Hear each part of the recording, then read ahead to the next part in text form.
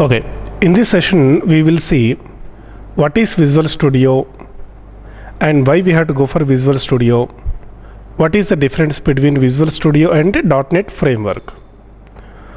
So first we have two types of systems.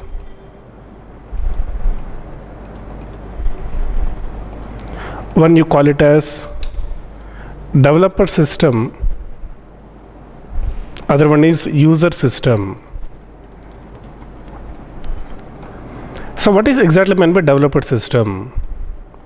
So in which system the developer is writing the program is the developer system. Who is developer? You are the developer. You are developing an application, right? So you are the developer.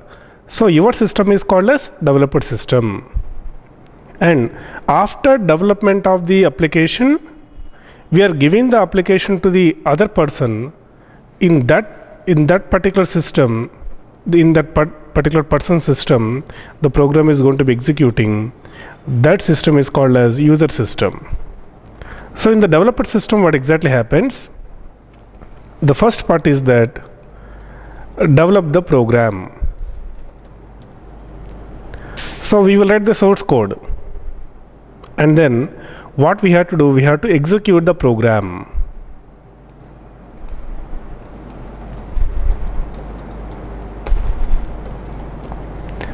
So we will develop the application and then we will execute the program in the developer system. So, and the user system, what exactly happens? Only one thing, we will execute the program. User will execute the program. User will not develop the application. So, in the developer system, two things happen. Development of the program and execution. In the user system, only execution is happening. So in order to develop the application, we need a software called as Visual Studio software. With the help of Visual Studio software, we are able to develop the application. What exactly we can do with the help of Visual Studio?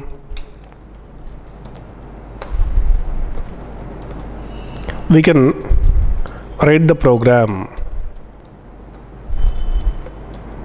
We can check for errors. For example, I have written a program, so there is no rule that compulsory it should be 100% perfect. There may be some errors. So we have to identify errors, we have to make the errors correct. So this is called checking for errors. And then debug the errors, means removing the errors. Checking means only identification. Debug means only removing the or correcting the errors. Then we can compile the program. So this all can be done in Visual Studio. Writing the program, checking for errors, debugging the errors, and compile the program. And then in order to execute the program, we need another software, that is .NET framework software. .NET framework software provides only one point: execute the program. So .NET framework assumes that already the application has been ready, has been developed. So only the runtime environment is provided by .NET framework. So in which system, which software is required? In the developer system, we require Visual Studio, and also .NET framework is required. Because with the help of Visual Studio, we can develop the application, but we cannot run. With the help of .NET framework only, we can execute the program. So in the developer system, both are required. That's why we need both software.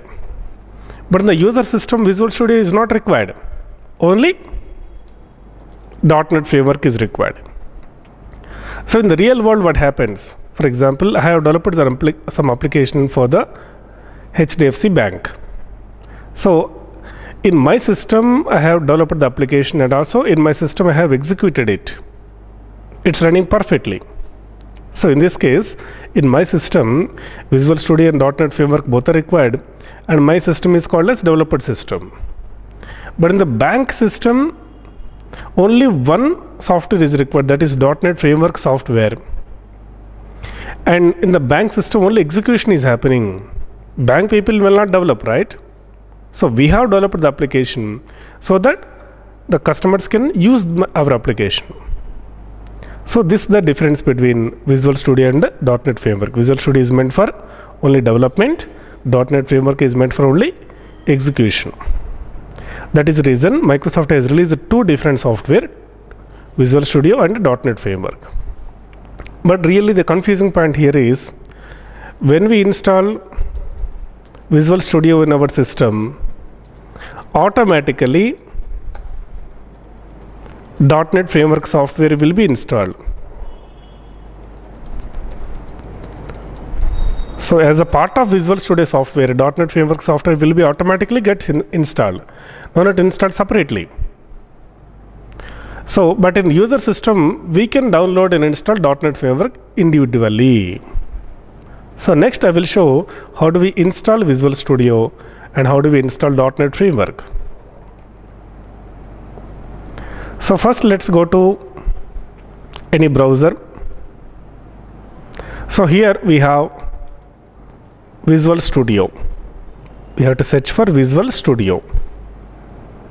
So once we open visualstudio.com,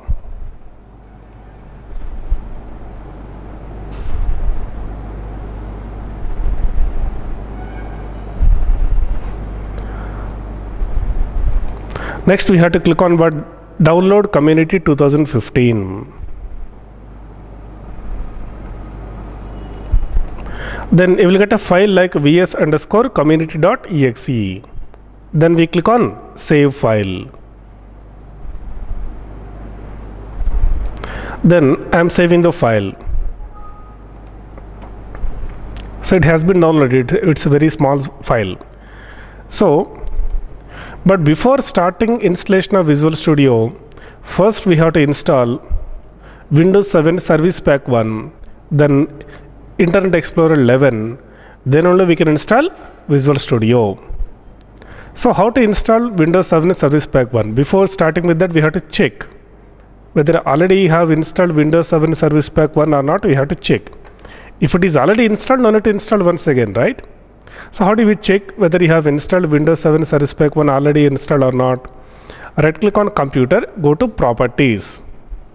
So here we have an option Service Pack 1.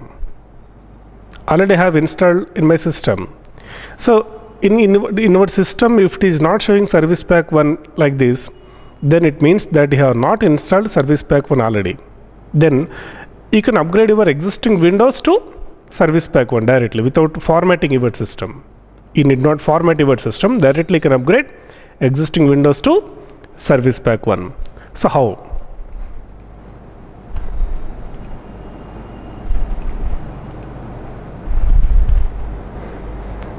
Windows 7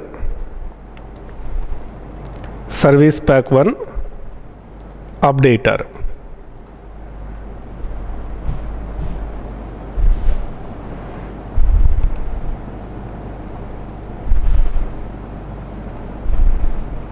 So here we have Windows 7. See, we have an option Get SP1 Advanced. So once you click on this particular thing,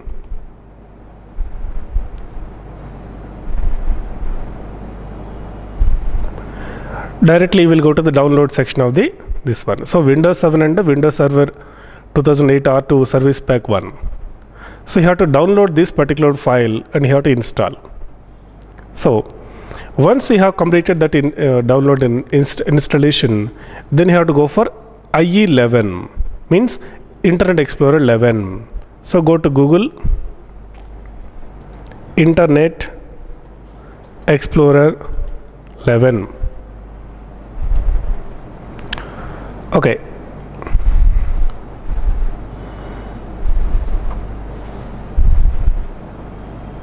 So here again you have to download. So once you have downloaded and installed this particular thing also, then you can go to the Visual Studio installation. Already we have downloaded this one, right? Download Community 2015. So you have to double click on that particular file, vs_community.exe. Click on Run.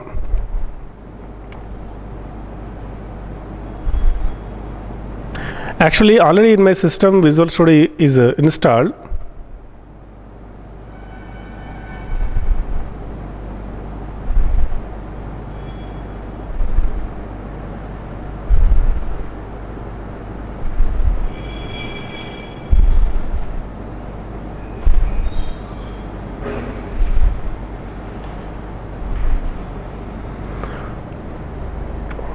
So it is just loading the components of Visual Studio. Already in my system it is installed. So in a fresh system what happens, you will get typical. So click on typical, then click on install button. Then it will take around 1 or 2 hours to install Visual Studio. So once the installation is completed, it will ask for restart the system. So once the restart the system is completed, then you can use your Visual Studio directly. So this is the way how do we install the Visual Studio software. Then we will see how to install .NET Framework software. So as I told already, in the user system only we have to install .NET Framework software separately, because in developer system when we install Visual Studio, .NET Framework will be automatically installed. So how to install .NET Framework separately? What is the latest version of .NET Framework? 4.6. So 4.6 we will check like this. So click on download Microsoft .NET Framework 4.6.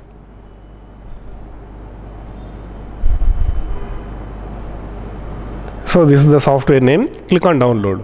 But really in our practice time you need not do this. This is required only for user system. In real time, once the project development is completed in the developer system, when you are migrating our project into the user system, then only we require this. Generally for practice time, learning time, we never require this. Only we require Visual Studio software, right?